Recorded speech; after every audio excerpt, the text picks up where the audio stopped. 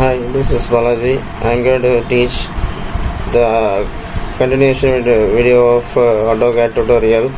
Now we're going to see how to trim the extended object. For that I go for line. Already I have erase it and I draw some line. I draw a line and circle and another rectangle, some external line. Okay, if like that created, now we can do how to trim command is working is now. See, we have to type trim trim and press enter, and it asks for specific selected object. Which object is a base we have to select.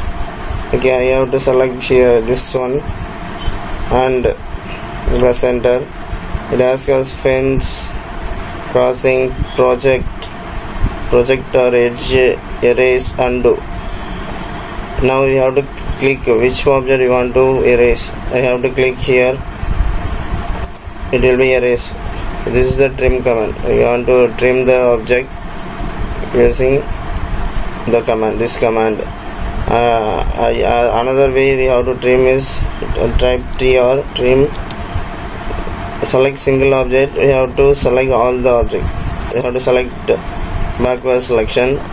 We have to select and press selection object is completed plus. So okay, now we ask if we have to all the object as base object, and we have to trim whatever want.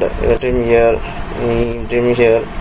trim here, and here also trim. Whatever way we have to trim, we select the object means all the place we have to trim. Okay, thank you for watching. For more videos, subscribe my channel. Thank you.